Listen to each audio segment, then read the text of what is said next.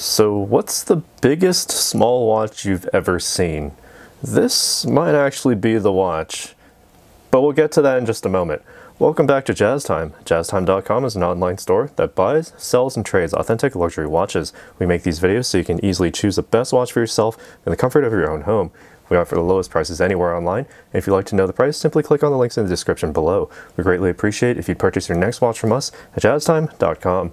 Today we'll be looking at the Audemars Piguet Royal Oak, the Jumbo, extra thin, entirely in 18 karat pink gold, glare-proof sapphire crystals on the front and back with a blue petite tapisserie pattern, reference number 15202OR.OO.1240OR.01.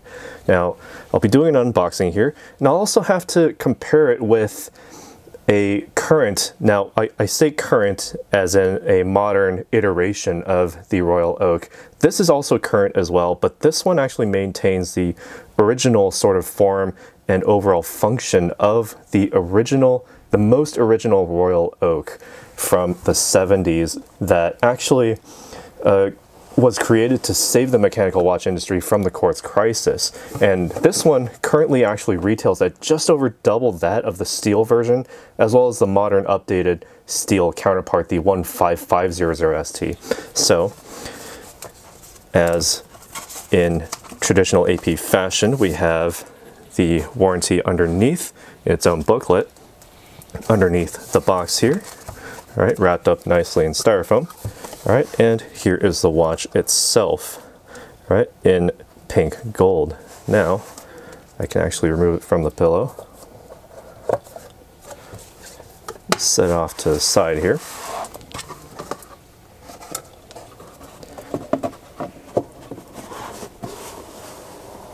Actually, I'll put it over here. All right, so here we go. The AP Jumbo Royal Oak in pink gold, blue petite tapisserie dial, and I have barely any nails here, but this is part of the unboxing experience. This one has a green sticker to very much accentuate that pink gold overall look. Now there's a bunch of residue on this one, so I'll have to remove that separately in a different video, or perhaps after the video. All right, so yeah, bunch of residue, we'll have to remove that physically, okay? But anyway, here's the watch itself, all right? We'll be going over the case, the bezel, dial, crown functions, movement, and the bracelet, and I'll be giving you my thoughts on all of these as we go throughout the video. All right, so this case measures 39 millimeters in diameter from finger to thumb. It's 8.1 millimeters thick and is 48.5 millimeters lug to lug with a maximum span of 51.5 millimeters if you count the bracelet, all right? And in every way, it actually measures less than that of the modern counterpart, the 15500ST, which is 42 millimeters in diameter, 10.4 millimeters thick, with a 52 millimeter overall span, all right? So not really jumbo at all. It's pink gold entirely in its construction, a satin brush finishing along the sides, high polish along these tiny flanks here, these tiny vertices along the very first bevel, a high polish along the edge of that rear case back with a satin brush finish back on there, all right? Same with the crown side, satin brush finishing along the sides with the high polish along the flank, the vertice there, all right? Vertex rather, all right? Now, looking at the sapphire crystal, it's glare-proofed on the front as well as the back, so you can fully appreciate the movement as well as the dial equally. All of this working together gives you a total water resistance of 50 meters. All right, so I would personally consider this to be, no more than surface swimmable. Certainly wash your hands with this, but I wouldn't take it, past the deep end of the pool. Don't go further than that, all right? Now, looking at the bezel, again, pink gold in construction, satin brush finishing along the front with a high polish along the bevel for the separation of how you see the different levels of the watch when you're glancing at it face on. There are 8 hexagonal screws along the front, also white gold with a high polish along the bevel, all right, working together to really make them shine very nicely, all right. we also have the slots of those screws facing concentrically, sort of using that Gestalt law of closure so that your mind fills in the space among these screws as being one continuous circle. And it also helps that, you know, they're held within the entire circle of the bezel, rounded octagonal on the outside, perfectly circular on the inside. Speaking of the inside, we can look at the dial, and also if you've noticed, there's no seconds hand on this dial. It also has the Petite Tapisserie pattern, smaller than that of what you would see on the Grande Tapisserie, you know, so commonly seen on the modern Royal Oak. You know, so seeing them side by side, you can actually see the, you know, difference there. All right, and then, you know, I do have this other Royal Oak over here, and we'll be doing a full-on comparison of these two, but this is mainly about the jumbo. And, you know, subscribe to see that video when it comes out. Hit the bell notification so you know exactly when. All right, so anyway, back onto this dial here. Petite Tapisserie pattern, smaller than that of the Grande Tapisserie. All right, and you can actually get an even finer experience when, you know, when it comes to being able to actually see that guilloche patterning on the dial, which ultimately gives it that, you know, sun ray and sunburst look. It's a very, very fine texture on there that makes that sun ray patterning much more fine and more refined, actually. All right, and also keep in mind that this is the blue version of the dial. It's a boutique exclusive, generally more desirable and more difficult to make just right, and therefore there are fewer units made and available. All right, so keep that in mind.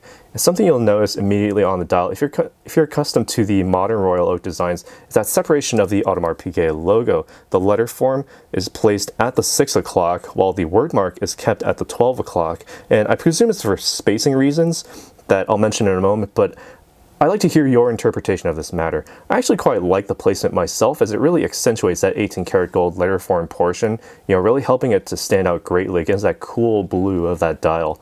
All right. Also note, the minute track is in line with the outer edges of the index hour marks. They're white, painted on lines, only to be interrupted by these large pink gold applied index hour markers with luminescent coating. Again, we have the Gestalt law of closure to make yet another circle, but this time directly on the dial, and, you know, rightfully so. The minute hand actually gently brushes up against the inside of this minute track, lending to, you know, the thoughtfulness and purposefulness of every aspect of this original Royal Oak design. The date window at the 3 o'clock isn't, you know, actually anything new, and, you know, rightfully so. It was part of the original design. The background is also a shade of blue that matches the darkest portions of the dial, helping it to really fit in and allow that white Arabic date text to really shine forth very easily. Speaking of shining forth, we can actually turn off the lights and see the luminescence at work here. All right, it's a very bright green luminescence on there, and very, very thin index lines, double marks for the 12 o'clock, and you can see the properly loomed minute and hour hands as well. Very easy to read in the dark. All right, so looking at the dial overall, is the dial actually larger when compared to the modern Royal Oak? And, you know, I can't say this. Well, I can't say that it is, because, you know, actually the short answer here is no. So we're still stuck wondering what makes this jumbo, because in every aspect, this jumbo is actually smaller than the modern Royal Oak in my right hand, the steel version. All right, so what makes this jumbo? Well, we'll have to figure that out through this video. All right, so now looking at the functions of the crown, it's a pull-out crown, largely due to the legacy and, you know, therefore the outsourced movement that was originally built but never actually used by Jaeger-LeCoultre, who supplied movements to other watch brands such as, you know, Patek Philippe and Vacheron Constantin, even for their 222, you know. And so when we're looking at the overall function here, it's just a pull-out crown. At the default position, you can wind the watch, no problem there, but, you know, pull out the crown to the only other position and you can move the minute hand. Well, then how do you adjust the date? Well, it has the older mechanism of moving the minute hand such that the hour hand approaches midnight, and once it does, that's when you can basically move the date forward. Now, you don't have to move it forward 24 hours each time. You'll have to move it back to about 10:30 and then back to midnight to advance the date once again. So keep in mind, this is not a quick set date. This is at a rather well, a bit closer to quick set, but not all that quick. And also keep in mind that the throw on this crown is actually pretty large, because you'll have to do a lot of movements if you're going to want to, actually move that date forward to any sort of, meaningful position on your calendar. All right, so plenty of movement there. It's a lot to play with, certainly, so that could be a plus for you. All right, and all you need to do is just simply press it back in to maintain that water resistance. Now, something about the modern Royal Oak is that it has the screw down crown, which I think actually does give it a bit more water resistance. They still rate it for the same 50 meters, but I think you have better peace of mind with the screw down crown. This one is just a pull crown, so I trust Audemars Piguet to keep this water resistant, as they do test their watches, but just keep that in mind. For that peace of mind, you'll probably want to go with the screw down crown, but this one does not come with it. All right, so what makes all of this work? It's the movement, the self-winding manufactured caliber 2121. Again, built from a movement originally known as the JLC 920, but AP have actually purchased and secured the rights to this movement, so it's now technically an in-house made movement. It has a diameter of 28.4 millimeters or 12.5 lines, a thickness of 2.4 millimeters, a frequency is at a very, very, very slow 19,800 vibrations per hour, or 2.75 hertz. The current Audemars Piguet Royal Oaks actually do beat at no less than 3 hertz. This one is at 2.75 hertz. It has a free-sprung gyromax, balanced for excellent regulation, meaning that it's essentially bump resistant. It has 26 jewels altogether, with the bidirectional automatic winding with a support and weight segment oscillating weight in 21 karat gold. 4 of those jewels are actually used specifically to support the ring under the rotor, if you can see it, to actually prevent unnecessary collision and friction against the base plate or any other components of this movement. So you have the longevity, working for you here, something that you don't find in other Royal Oak models, only in the Jumbo.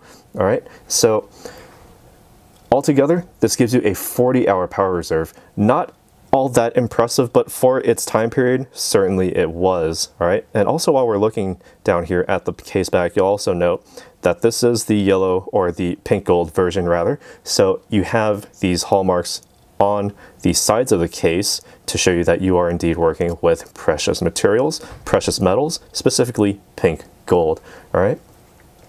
So taking a look at the bracelet, again, all 18 karat pink gold. Now, is this a point where it can be considered jumbo? Well, not really. The taper of the bracelet is actually greater than that of the modern Royal Oak. When comparing side by side, the clasp portion is actually smaller on that of the jumbo than of the current Royal Oak. So, this is still the smaller watch. And, the opening is basically the same. Double deployment clasp, symmetrical in construction, so it's very easy to wear when you have, a more tight fit or a smaller wrist. All right, so when it comes to the wearing experience, I can try it on now so you can see how it wears on the wrist. A 7-inch wrist is what I measured, so I will have to take out a few links here. Let me zoom out so you can see it fully. Again, man, I'm so sorry about this residue here. I'll have to remove that physically myself later, but all right, so here we go. On the wrist, very large on the wrist, certainly jumbo in that aspect, but again, remember, the modern Royal Oak has a bigger span, so this is not exactly all that jumbo in comparison to the modern Royal Oak, which is less than half the price. So maybe the price is what makes it jumbo, but actually, when we're talking about the wearing experience here, I need to point out that the lugs actually do not go down all that much, and that happens to actually accentuate that flaring out of that bracelet, even though the bracelet doesn't go straight down. This is as tight as it gets on my wrist. All right, so those extra channel spacing there under the lugs does give it a little bit more breathability, at least for me. On a larger wrist, probably not as much, but you do have the spacing among all of these links, which are, again, high polish along the edges, these vertices, with a satin brush finishing along the top. All right, going all the way down to that very nicely and elegant, I would say, AP folding clasp. You can't really see, that there's much separation there except for the logo itself. All right, so when it comes to the overall wearing experience, the weight is much more in the case, even though this is an 8mm thick watch. It's super thin. It will fit under any suit cuff. No, bar none. There's no suit cuff that will run into this and stop. It will all slide over very easily, very comfortably as well. I get more weight in the case itself, not so much in the bracelet. So, it's not like you're swinging something around super heavy on the wrist, but is slightly noticeable. All right, and keep in mind that, this wrist presence is certainly what you get. The jumbo, you get the wrist presence, although you get more so on the modern Royal Oak. Thicker in design, larger in span, just overall bigger look. But the jumbo, what makes this the jumbo? Well, maybe the size of the winding crown compared to that of literally any other watch in its class, but that's such a small aspect. But I did leave in one little clue in this video as to why it's probably called the jumbo, and it was that it was the first Royal Oak ever to be created, and at the time it was considered to be, way too pricey and just gaudy for its overall looks, but collectors slowly changed their minds and considered it to be, very possibly the greatest mechanical watch ever made. It's what made Audemars Piguet afloat through the quartz crisis and spurned on the concept of integrated bracelets and luxury watches in general, which is very much why we have so many different options when from which to choose today, case in point right here. So maybe what you see on your wrist may not be jumbo in any physical aspect, but considering its history and legacy, I think you'll agree that it's not what you can see, it's what's felt and experienced, and that's certainly what makes it worthy of the name jumbo. Now, if you have any other thoughts on the matter as to why it's called the jumbo, I'd love to hear them in the comments below. Let us know. Be sure to like this video, as it really helps us out. Also, subscribe so you can see the video comparing this jumbo with the modern Audemars Piguet Royal Oak. All right. Hit that bell notification so you can be notified when it goes live. And as always, if you'd like to purchase this watch or any other watch, even the modern one, we have them at our store, jazztime.com. Links in the description below, and we'll see you in the next one. If you want to find out more about the watch you just saw in the video, you can just click below on Show More to see the full description. Then you can check the link next to model as seen in video, click on it, and you will get to the proper page where you can see all the details. If you're watching on a mobile phone, you have to click on the arrow down on the right hand side below the video to see the full description. If you like this video, please give us a thumbs up. If you would like to share this video with your friends, you can use the share button below and share it on any platform you like. If you have questions, constructive feedback, want to tell us about some mistakes or misspeaks, just write a comment below. If you want to see more videos like this, you should subscribe to our channel and visit our channel page where you can find all the videos. And if you're interested in a specific watch brand, you can check out our playlists. If you want to check the price for a watch or want to buy one, remember at jazztime.com you always get a steep discount, so you should check the prices with us. If you want to know the price for a specific watch, just go to Google, type in JazzTime, plus the brand, model, and the details you're interested in, and Google will find the right page for you. Thank you for watching.